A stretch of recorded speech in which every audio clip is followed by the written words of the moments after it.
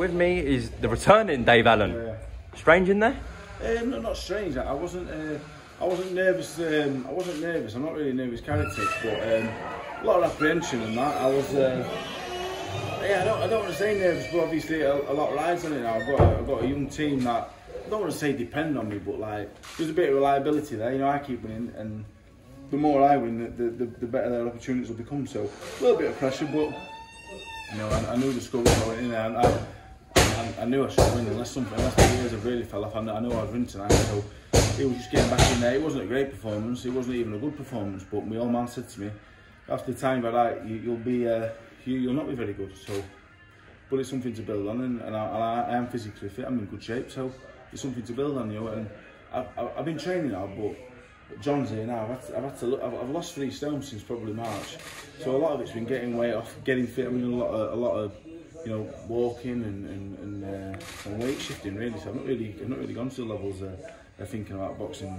you know, 8 and 10 rounds against the opposition. So it'll come, I think. I believe it's still there enough for people not to say you shouldn't be in the ring, because after tonight's films, I show that I still belong in there at a level at least. How was the right hand? It was alright. I've had a bad wrist, but when the bell goes, you don't stop throwing it. You know what I mean? So it wasn't a great performance, because I was a bit gung-ho with the right hand. You know, the best leg player for my men have to go alright, and they do when I got in the ring. But I'm just happy to have been in there, and we've got a win, and we can move on to the next one now. What did you see in there that you were pleased with? Were you looking for certain things in there from Dave tonight? For me, obviously, I deal with Dave's nutrition. Even though just before he went out, he says I feel fit. You know, my job is to was his strength and conditioning, and to get him on a good diet, a sustainable diet.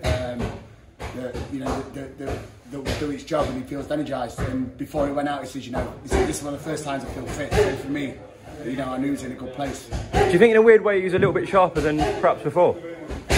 Me personally, I know Dave Self-Care, I thought he looked great, and other people that spoke to me said, you know, good enough for the combinations, and he just looked so relaxed. I thought he did great. Boys, impressed with Dave tonight? Yeah, very impressed. Obviously, he's leading by example. Come on, Danny. Yeah, obviously he's leading by example, and it was good. The whole team winning tonight, and it was a good start to show like what we've got as a team and what we can do as a team, and we're just going to keep pushing and moving forward with that. Dave, quick word on Levi as well and his win. Yeah, I got here just after the first round, and Levi tonight. Me and Levi, we speak probably weekly, but we spoke every day for the last couple of weeks, and we're a real team. You know, we are a real team. And I got here, and tonight wasn't about getting the rust off for me and Levi. We're both in the same boat. We had a lot of time out. I've got a lot of belief in Levi, and when I wanted to work with Levi, I met him, and he works like a full-time job, a degree, and he trains 3 times a day. How can I not want to help that man? And he's boxed tonight. He's going to box in 7 weeks. He'll box again before Christmas. And I think he'll win English and British titles in the next 18 months to a year. You know, there's no rush. It's up to Levi and his team. They've got this one, and you go on to the next one. And we're like one after that when you got to that one. So we've got a great team here. Danny's he's only half part of the team now. Yeah. And Danny's on the shower.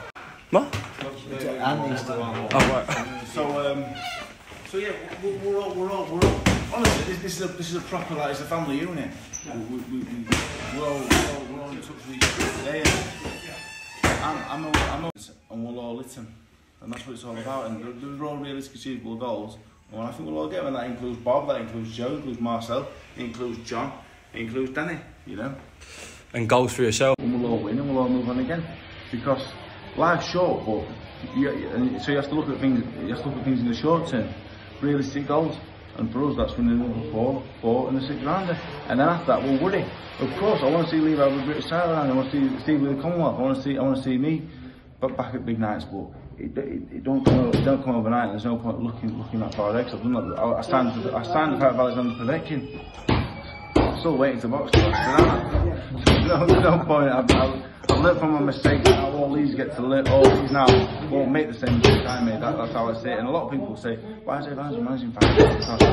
because of how he's because the mistakes he made. I manage him because I made all the mistakes and I've learned from them. Do you think you can still win a British title, Dave? Not tomorrow, not in 6 weeks, not in 6 months. But I believe at the right time I could. I believe at the right time I could. Could I beat Alan Babic, say October, November? No, not a player. No, I couldn't. No. Well, that was going to be my final question. Yeah, Alan Babic. I couldn't beat Alan Babic in 6 weeks' time. Couldn't beat him in 6 months' time, I don't think.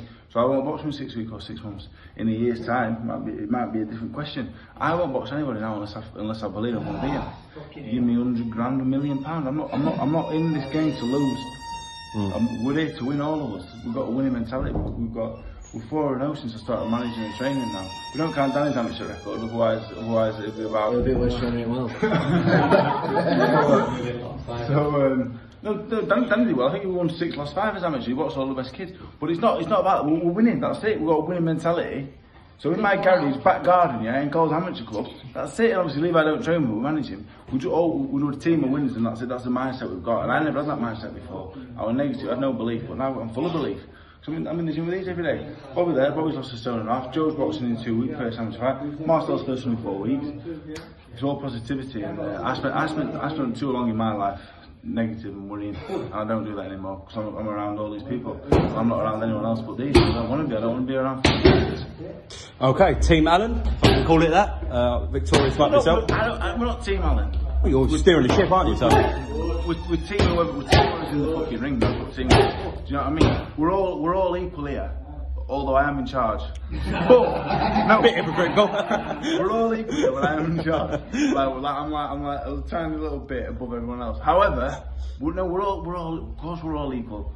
We're all equal. Anyone, they'll come to me, whatever they want to do, yeah? If I can make it happen, it happens. And that's how it is. You alright? That's you, sorry. No, you're like a breath. Oh, mate. I'm Levi's such a professional. Stevie, John's done a fantastic job with him. And I've got to say a big thank you to Bob, Marcel, Joe, Liam's not here, and the others, because if it weren't for them, I wouldn't be here. I'd be 23 stone now. I'd be 23 stone, pissing in my jug. I won't leave the living room. I won't do a fucking thing. So people like Danny there, people always say you did a lot for Danny. And I say, if it weren't for Danny, I don't know where I'd be. When I met Danny, I was 25, I wouldn't even still be alive. I wouldn't have met him. So people, that's the truth as well. Because when I met Danny, I didn't care for anything. I didn't care. Gambling. And also I've got a fucking 15-year-old son I'm bringing up. Do you know what I mean? So that all leads. I definitely won't be boxing, that's the fact. So I'm very grateful to have all these. As much as I do for them, they do even the same for me.